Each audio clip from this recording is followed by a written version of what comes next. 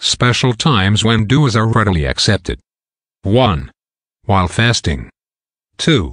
In the last portion of the night. Tahajjud time. 3. After every fard/compulsory namaz. 4. Whilst it is raining. 5. After the tilawat/recitation of the Quran. 6. Between the two khutbahs on Jumu'ah day. 7. Before the Jumu'ah Salah starts. A du'a mad between the Adhan and the Iqamah.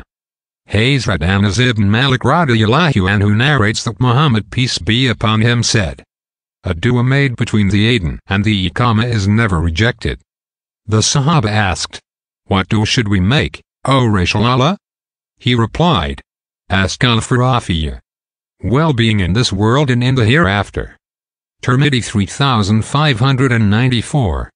The du'a made at tahajjud is like an arrow which does not miss its target. Imam Ash-Shafi'i weighs on getting your du'a as granted one.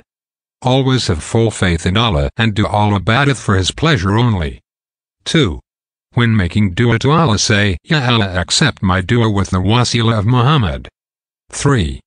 Give thanks to Allah for what He has given you and He will give you more, insha'Allah. 4. Beg Allah with His 99 names or Isma'azam or Du'a Asma al-Husna, which is very effective. 5. Make istighfar to Allah or ask for forgiveness with sincerity and try to refrain from sins. 6. Read at least 3 Durud Sharif when beginning du'a and ending. 7. Make du'a for your parents, which is very important. 8. Make du'a with a lot of feeling. Tear and cry in your du'as. If this not possible, then make like you tearing and beg Allah for what you desire. 9. Praise and glorify Allah, and reading Surah Fatiha is very effective too. 10. Try to remember Allah all the time and not only when in need and distress. 11. After making du'a/prayer, read Ya Wahhab 7 times, insha'Allah it will be granted. Our Muhammad, peace be upon him, said, 3 supplications are answered, there being no doubt about them, that of a parent, that of a traveler, and that of one who has been wronged. Tirmidhi, Abu Dawud, Ibn Majah. Our Muhammad, peace be upon him, has said that whosoever goes to bed in a state of purity, that is with wudu, and such person remembers Almighty Allah until he falls asleep, then whatever du'a such person makes, whether pertaining to this world or the next, while turning side to side, such du'as shall certainly be granted to him by Almighty Allah. Mishkat. 5 people whom Allah will answer. 1. The du'a of a brother for his brother in his absence. The Prophet ﷺ said, he who supplicates for his brother behind his back in his absence, the angel commissioned for carrying du'a to his Lord says Ameen, and it is for you also. Sahih Muslim. 2. The du'a of the one who is oppressed.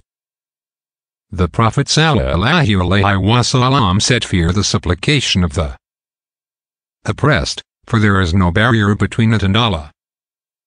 Sahih al-Bukhari and Muslim. 3. The du'a of a father for his son. The Prophet ﷺ said, 3 prayers are surely answered: the supplication of the oppressed, the supplication of the traveler, and the supplication of the father for his son. Sunan Tirmidhi, 500 halves. 4. Du'a of a righteous offspring for his or her parents.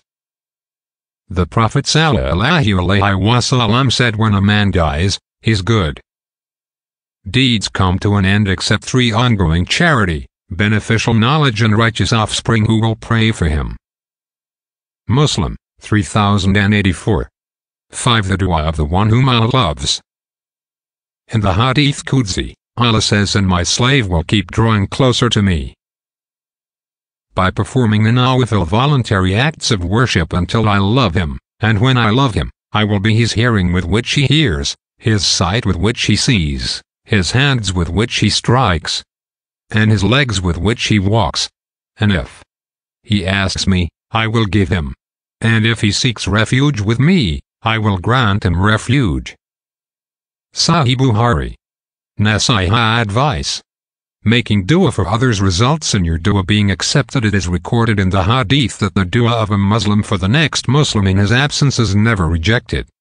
In another hadith, it is mentioned that when a person makes dua for the next Muslim, an angel is appointed to say Ameen to his dua and to make dua for him in return by saying, "May you be granted the same."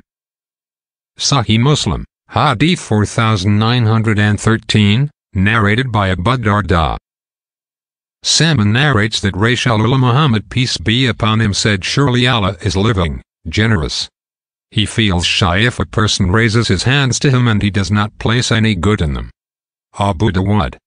The Prophet Muhammad, peace be upon him, said, "The nearest a servant comes to his Lord is when he is prostrating sujud, so make supplication in this state." Muslim.